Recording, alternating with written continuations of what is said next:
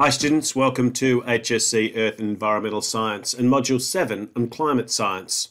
This is video number 12 and a continuation in our look at recent climate variation, this time focusing on Aboriginal art. So the same sort of learning intention that we've talked about before, and we're trying to accumulate some identification and explanation for some changes in recent climate variations that may be linked to Aboriginal art sites showing now extinct species and changes in environment. So there's a lot of examples of ancient art or ancient cave paintings, and we know that many different early human societies left paintings or carvings of the animals that they hunted, or at least some of the animals that they found in their local area.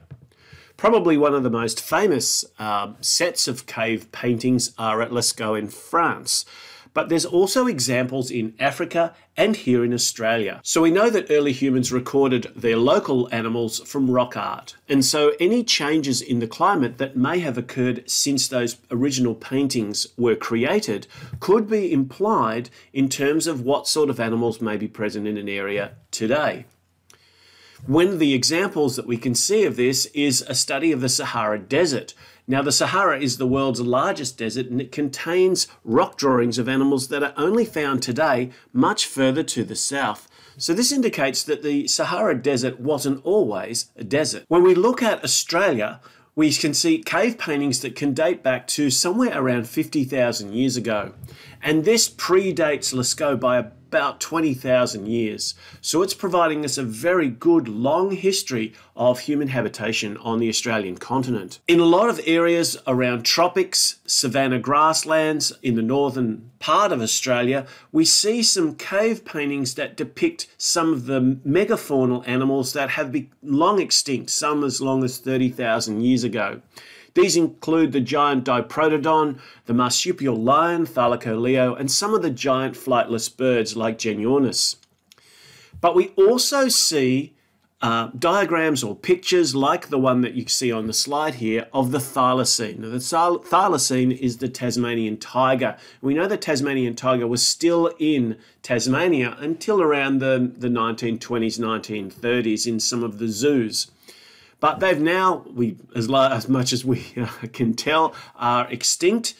But they were present on the mainland of Australia, and in fact they are an indicator of change in the climate in terms of the fact that they couldn't have been in some of the areas that we see existing now because the climate doesn't suit the type of environment that they would have preferred had they still been living there.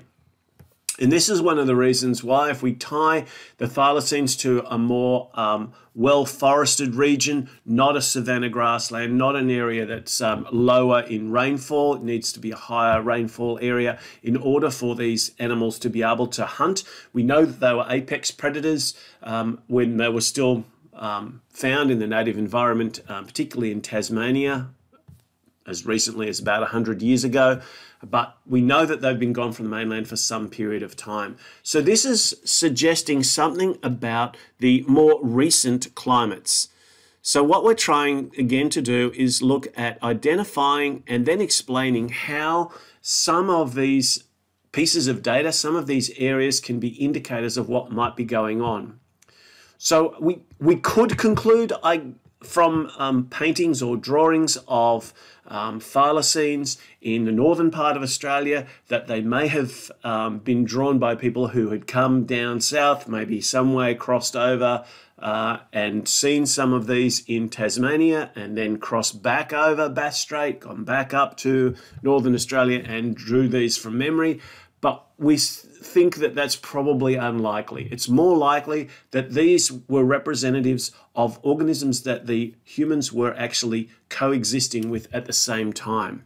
So if we find some of these cave drawings, then what we're suggesting is that these are the sorts of organisms that were found in that local area. And by extension, therefore, we get some idea by making comparisons with either the same or similar organisms that live today, or by looking at some other aspects of the paleoecology, that we can make some conclusions about the type of environment. And because we know that there's a strong link between climate and vegetation in particular, and therefore into a broader issue around ecology.